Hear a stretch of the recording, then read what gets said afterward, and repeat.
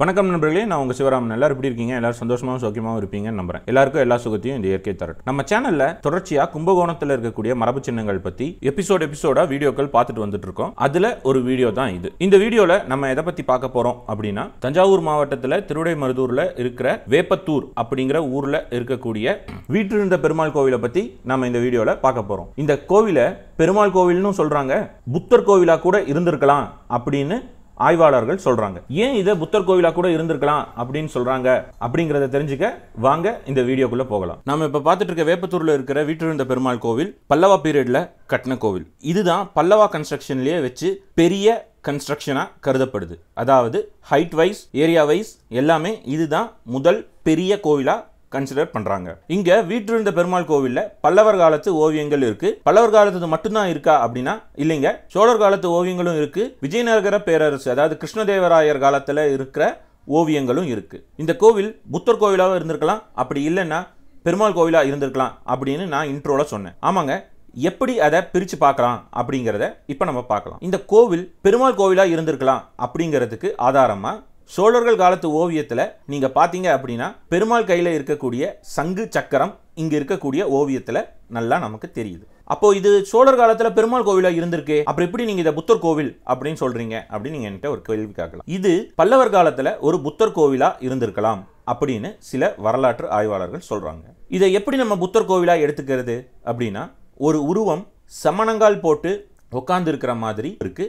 அது பின்னாடி தலைப்பகுதியில 5 பூக்கள் இருக்கு.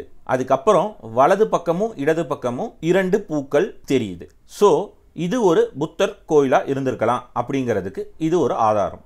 அது இல்லாம இந்த இடத்த எஸ்கவேட் பண்ணி பார்த்தோம் போது, அதாவது இங்க அகழ்வாராய்ச்சியில கிடைச்ச புத்தர் சிலையோட 2 பூவும் மணிச்சரமும் காதுல போட்டிருக்க அணிகலனும் கிடைச்சிருக்கு. இங்க பல்லவர் காலத்து ஓவியங்கள் முதல்ல இருந்தது அப்படிங்கிறதுக்கு எடுத்துக்காட்டா இந்திரனும் தேவியும் இங்க வரையப்பட்டிருக்கு. இந்த கோவில்ல பிட் அண்ட் பீசஸா கிடைக்கக்கூடிய எல்லோ கலர் அதாவது மஞ்சள் நிற ஓவியங்கள் எல்லாமே பல்லவர் காலத்து ஓவியங்கள். இங்க இருக்கிற பெயிண்டிங்ஸை எந்தெந்த பீரியடு அப்படின்னு நம்ம எப்படி கிளாசிஃபை பண்ணலாம் அப்படின்னா, எல்லோ கலர் அண்ட் ஒயிட் பாடி இருக்கக்கூடிய பெயிண்டிங்ஸை வந்து பல்லவா period, yellow and red colour இருக்கிறத chola பீரியட் அப்படினும், red oxide colours and lines இருக்கிறது வந்து விஜயநகர பீரியட் அப்படினும் நம்ம கிளாசிஃபை பண்ணிக்கலாம். அதுக்கப்புறம் இங்க இருக்கக்கூடிய பில்லர் உள்ள போன உடனேவே 2 சைட்லயும் பில்லர் ஸ்ட்ரக்சர்ல ஸ்டோன் ஃபார்மேஷன் இருக்கும். எல்லாமே செம்மண்ணால கட்டினது தான். அந்த பில்லர் கட்டின ஒர்க் இருக்கு இல்லையா, அது வந்து எக்ஸலண்டா பண்ணியிருப்பாங்க. ஏன் அப்படின்னா ஒரு நூல் கூட கேப் இல்லாம அந்த பல்லவா கன்ஸ்ட்ரக்ஷன் வேற லெவல்ல இருக்கும். இப்ப நம்ம பார்த்துட்டு இருக்க ஓவியம் தான் அந்த காலத்துல புத்தராவோ இல்ல பெருமாளாவோ வணங்கப்பட்ட ஓவியம். இதுதான் இந்த கோவிலோட முழுமை அடைந்த ஓவியம் வழிபாட்டுல இருந்துட்டு இருந்ததா கருதப்படுது. வேப்பத்தூரை பத்தியும் வேப்பத்தூரோட லேண்ட்ஸ்கேப் பத்தியும் வேப்பத்தூர் கோவிலை பத்தியும் நம்ம இள தியாகராஜன் சார் சொல்றாரு. அதை நம்ம இப்ப பார்க்கலாம். ஊருக்கு வேப்பத்தூர் என்று பெயர் வழங்கப்படுகிறது. ஆனால் பாண்டியருடைய கல்வெட்டில், முற்கால பாண்டியர் கல்வெட்டிலே வேம்பில் என்ற பெயர் வருகிறது. பாண்டிய மன்னன் வரகுணன் வேம்பில் மதில் அழித்து நேமத்து எழுந்தருளி இருந்து என்று திருச்சியில் உள்ள கல்வெட்டிலே சொல்லுகிறார்.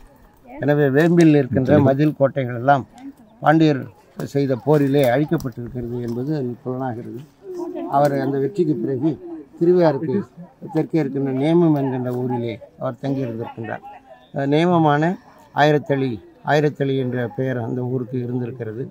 அதே மாதிரி நேமமான ராஜ மார்த்தாண்டபுரம் என்று அபராஜனுடைய பெயரில் அந்த ஊருக்கு ஒரு பெயர் இருந்ததையும் நாம் அறிகிறோம்.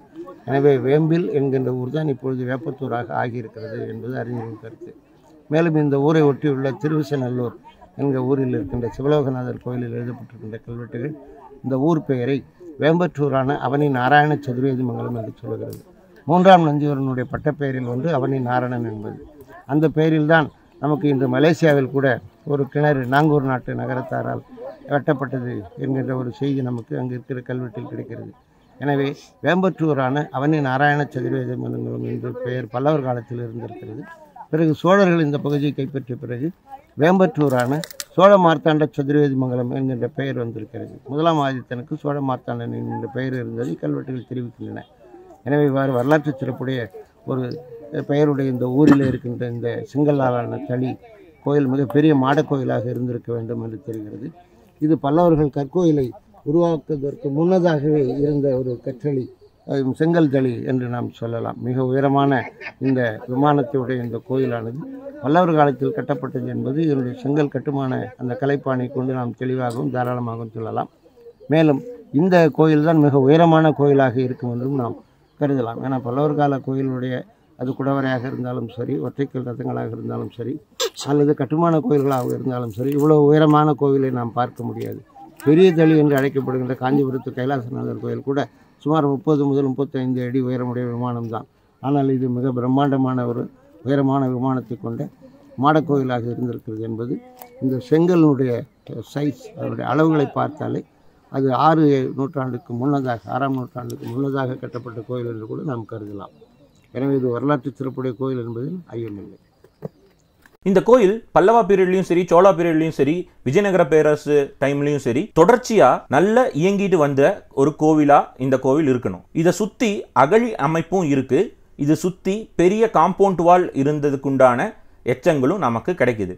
அதை தவிர்த்து இங்க என்ன ஒரு அழகான விஷயம் இருக்கு அப்படின்னா, இங்க கோவில் மேலே ஏறி போன உடனேவே கீழே குமிஞ்சு பார்த்தீங்க அப்படின்னா ஏறக்குறைய ஒரு 10 to 30 feet டெப்த்தில் நிலவரைகள் இருந்ததுக்குண்டான ஆதாரங்கள் இங்க கிடைக்குது. இது நம்ம நேக்கடையிலேயே பார்க்க முடியும், எல்லாத்தாலையும் பார்க்கக்கூடிய ஒரு விஷயமா இருக்கு.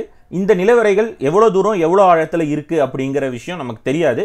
ஆனா அழகான செங்கல் கட்டடத்தினால ஆன ஒரு நிலவரை கீழே கண்டிப்பா இருக்கணும். இதை நம்ம பார்க்க முடிகிறது அப்படிங்கிறதே ஒரு நல்ல விஷயம். இந்த கோவில்ல இதுவும் ஒரு ஆச்சரியத்தக்க விஷயமா இருக்கு. கும்பகோணத்துல இருக்கிற தொல்லியல் எச்சங்களை எல்லாம் போய் பார்க்கணும் அப்படின்னு கிளம்பி போற எல்லா நண்பர்களுமே இந்த வேப்பத்தூர்ல இருக்கிற கூடிய வீற்றிருந்த பெருமாள் கோவிலை கண்டிப்பா போய் பாருங்க. ஏன் அப்படின்னா பல்லவா கன்ஸ்ட்ரக்ஷன் அப்படின்னாலே தூங்கானை மாடம் கோவில் தான் நமக்கு தெரியும், அதுதான் நமக்கு கிடைக்கும். அதுமே பாத்தீங்க அப்படின்னா கருங்கல்லால கட்டின கோவிலா இருக்கும். அப்படி இல்லைன்னா பல்லவா கன்ஸ்ட்ரக்ஷன் எல்லாமே சாண்ட்ஸ்டோனால கட்டினதா இருக்கும். இது முழுக்க முழுக்க செங்கற்களால் கட்டின கோயில், பெரிய கோயில், கண்டிப்பா பார்க்க வேண்டிய ஒரு இடம் இது. மீண்டும் ஒரு காணொலியில் உங்களை சந்திக்கிறேன். நன்றி. இந்த வீடியோ உங்களுக்கு பிடிச்சிருந்தா லைக் பண்ணுங்க, ஷேர் பண்ணுங்க, சப்ஸ்கிரைப் பண்ணுங்க. அப்படியே பக்கத்தில் இருக்கிற பெல் ஐகானை கிளிக் பண்ணுங்க. உங்களுக்கு உடனுக்குடனேயான வீடியோ நோட்டிஃபிகேஷன் வரும். நன்றி.